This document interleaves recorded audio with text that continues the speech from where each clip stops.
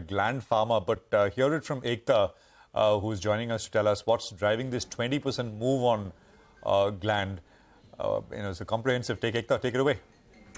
Thanks for that. Well, yes, Gland Pharma has seen quite a significant rally in today's trading session because of the Q1 recovery that they have shown. So revenue has grown around 41%. They have an EBITDA which has improved all the way to levels of 24%. The street was anticipating around 21%. On an adjusted basis, the margins have done better as well.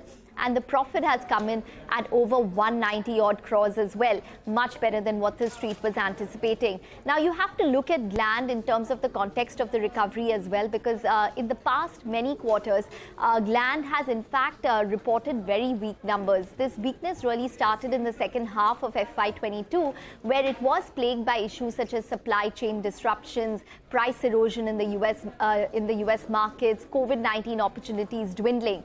Now, that had resulted in the weakness that we saw in numbers, which really hit a trough in Q4, where the margins came in at around 21%. The profits were sub 100 crores.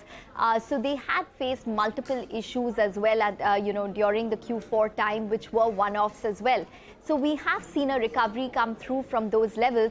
But if you look at it in terms of a stock performance, today we've seen the stock rally around 20% It has rallied significantly from 52-week lows of over 860 odd rupees, but it is still around 35% away from its 52-week high, and it is quite a distance away from those highs of over 4,200 odd rupees, which it had hit in August of 2021. Now, in terms of valuations as well, it is currently trading at around 23 to 24 times 1 year forward.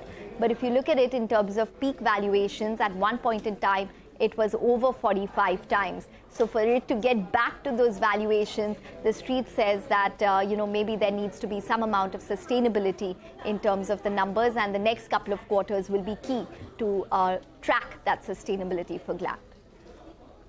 All right. Ekta, thanks very much for that. Deepan, you